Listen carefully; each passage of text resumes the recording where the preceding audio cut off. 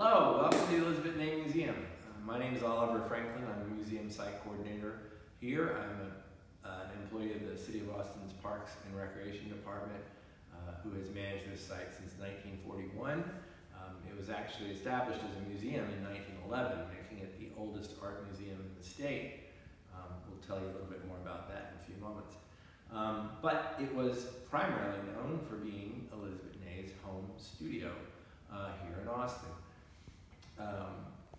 This here is Elisabet Ney. She was born in 1833 in Munster, which is a smallish community in Germany. Her parents are here on the wall behind me. That's the oldest pieces we have in the collection. They were made by Elisabet. They were a very devout Catholic family. She had several siblings. The parents had intentions for rather conventional lives for their children.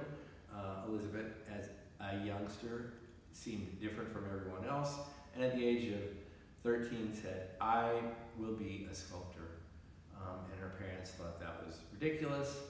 They told her so, and she then mounted a hunger strike. It was very severe.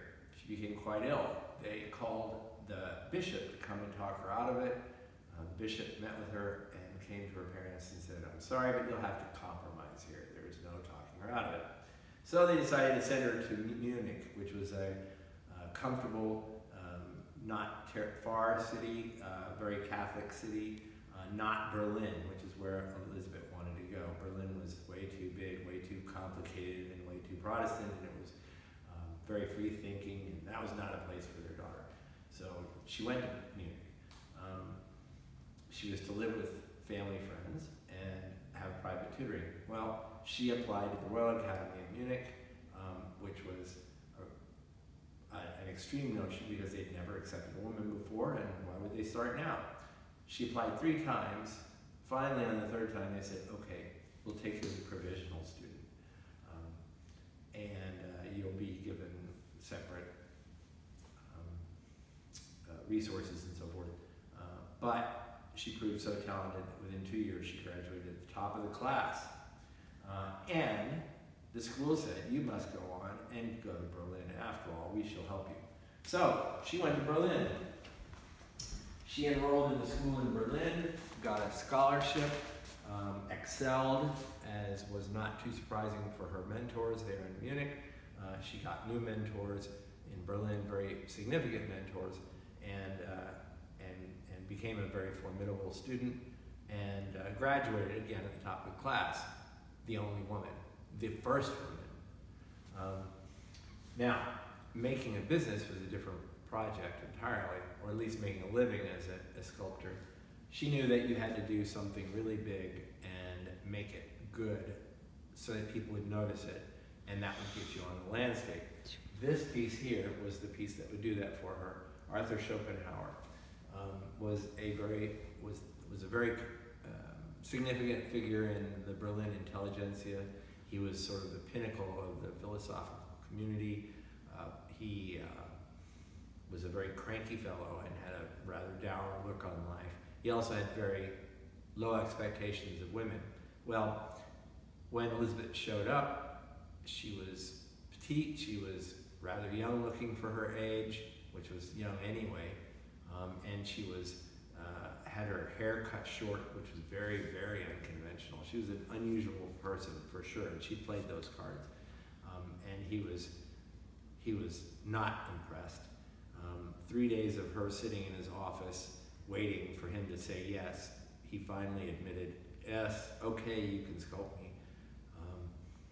He sat down and she got to know him because she intended to get to know her subjects to make the story as round as possible and convey personality in her sculptures as well. Well, the more they got to talk, the more he became more impressed. He was astonished actually by how impressive this young woman was. She was very intellectual, very capable, very gregarious, very loquacious, very schooled, very intelligent, and very talented. And she completed the sculpture, and it became quite successful. And he himself was very pleased with the product. She went on then to become a very famous sculptor in Berlin. The royals took her to sculpt them, intellectuals as well, philanthropists and so forth. Among them are some very interesting political figures, like for instance, Giuseppe Garibaldi of Italy and Bismarck, the Chancellor of Prussia. Now, it's a very complicated time in German history, well, really in European history. The realm was dominated really by France, and everyone was afraid of France's ability to sort of walk in at that point and take over. They had done so in the past, and so the Germans, the Prussians, wanted to become a large unified state so that they could manage the French and had their own visions as well of grandeur. And the Italians had become a nation of a larger nation as opposed to a bunch of monarchies, and they were allying themselves with the Germans in order to forge a wall for France. Now, in the meantime, you had King Ludwig. King Ludwig II of Bavaria was alternately known as the Dream King or Mad King Ludwig, depending on your perspective. He was a very great believer in the arts. He spent a lot of money on art and architecture, and he felt that the more beauty he could bring to his subjects, the better off everyone would be. Of course, that's a rather fiscally challenging perspective, but he felt very strongly about that, and Elisabet did too. Elisabet then, amazingly enough, became his court sculptor. This piece was made by her at his castle of Neuschwanstein, which is in Bavarian Alps, and it's quite a spectacle. It's actually the model for Cinderella's castle at Walt Disney's Disneyland. In any case, she became very close to Ludwig, but she also had this very strong relationship with the Prussians and with the Italians, and she got very complicated. It became very complicated for her politically. We don't exactly know why, but she was sent a letter, and it said, "We must talk," and it was the Prussian police, at which point she said, "I better get out of Germany," and she did. She was pregnant with her first child. She left with her husband, whom I have not talked about yet, but she left in a hurry, leaving nearly everything behind, and headed for the United States. Now, when she came to the United States, they landed in Georgia, the state of Georgia. They landed in a rather effete community of intellectuals and nobles. It was not very well arranged, not very well prepared, and eventually it fell apart. The folks largely could not survive in the atmosphere that they had chosen. But Elisabet and Edmund, her husband, were very hardy folks and very resolved, and Elisabet and Edmund decided that they wanted to live even further out on the frontier and have an idyllic existence there. So, that was the impetus behind them moving to Texas. They bought a property near Hempstead, which is near Brenham. It was an abandoned antebellum plantation. It had seen better days, but it was still 1,100 acres of beautiful farmland, very pretty land, and it had a rather grand, if dilapidated, main building on it that would become their home for the rest of their life. It was known as Leando, after the Spanish land grantee that owned the property in the first place. Now, Hempstead was not Berlin. It was a beautiful country, and it had a productive farm, but frankly, they had no idea what they were doing buying a farm. They honestly had no experience running a farm. It became much more complicated than they thought, and Elisabet had been given the tasked to run the farm. Now, Edmund, her husband, was a philosopher and continued to write and was often known as the hermit philosopher of Leendo because he was very reclusive. He did not run the farm. He mostly wrote. He was also a medical doctor, and he occasionally served as medical services in the community. But it was a very difficult life for both of them. She particularly, because she was so extraordinarily different. She was, well, they both were really. They were very, very, very unusual people in Berlin, let alone in Hempstead. One of the things that was quite remarkable was that they never admitted to being married. They actually never admitted to it. Elisabet, in fact, never wanted to be married, but she agreed to be married on the condition that no one ever knows that they were married. In fact, she would call her husband Dr. Montgomery, and he would call her Miss Ney until the day she died in public. That would be when people were around. They introduced each other as dear friend, that my dear friend, as opposed to my husband or my wife. Now, it was added to that was, and that was shocking, of course, added to that was the fact that their firstborn son, Arthur, died of diphtheria at the age of 3, shortly after moving to Leendo. They burned the body on site and then buried it on site, the remains. The neighbors were abhorred. They thought, all sorts of rumors were spread around, the main one being that Elisabet was a witch. Did not help things at all. She had a very lonely existence there, and it was very challenging running the farm. Her surviving son grew up and became a very bit of a difficult child, and their relationship soured and became relatively non-existent by the time he was in his late teens. Although she tried very, very hard to manage his life, he rebelled at every attempt. And finally, he joined Teddy Roosevelt's Rough Riders in an attempt to basically disappear.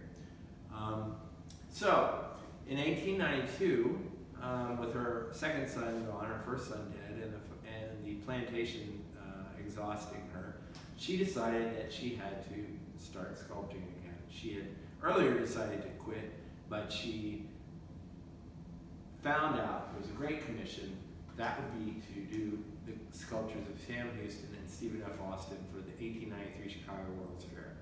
It was a big commission. They paid $33,000 to do these 2 sculptures in marble. And there was a big competition, and she won.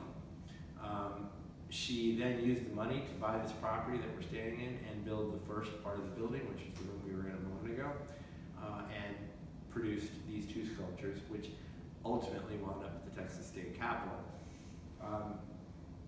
She had every intent. She said, I have sculpted the great men of Europe, now I shall sculpt the wild men of Texas. And she did. If you look over here, you'll see a number of busts of prominent senators and governors that she got to know and sculpt. Some she knew better than others. Some were great supporters, like Orrin Roberts, and others she didn't know very well. But she became quite the figure in the city of Austin. What's also very interesting is the city of Austin, at the time, was a much more open-minded community than even as now than was East Texas. Austin found her eccentricities fascinating. She was wildly different, unashamed to be wildly different. Also, however, brilliant, and again had an amazing backstory, and was amazingly talented, and was truly a cult of personality. She was a very charismatic individual, and she became a real fixture in the city. In fact, some would say that she became one of the one of the more important figures in the history of the city of Austin in terms of giving Austin its very colorful, very remarkably kind of individualistic nature. She had already become very involved in creating things like the Academy of Liberal Arts and educational support programs, and was very earnest about trying to create a School of Fine Arts here with the University of Texas. That never happened, at least not in her lifetime. But she did create a great deal of sculpture. She had some very bad years though too, some very, very rough years. It was not as easy as she thought it was going to be. She had some competition. There was a young Italian man named Pompeo Capini, who you may have heard of, who would continue to, who arrived, was very young, and got a lot of the jobs that she had hoped to get. But, as I said, she persevered, she persisted in her attempt to make a living here. Her husband, she never was able to convince to move to Austin. She was really hoping for that to happen. In fact, in 1902, moved here, sold her properties in Berlin that she left behind. And that gave her the money to add to this building. This is the portion we're standing in now, was added in 1902. She also brought the sculptures that she left behind in Berlin at that time. Over here, you can see the main sculpture we looked at a moment ago, Prometheus. Prometheus was a sculpture she made for, in the studio that was provided to her by King Ludwig II. It was a metaphorical, allegorical piece, of course. Prometheus, was chained to a rock for eternity by Zeus for giving fire to mankind, which fire, of course, has the metaphorical value of self-awareness.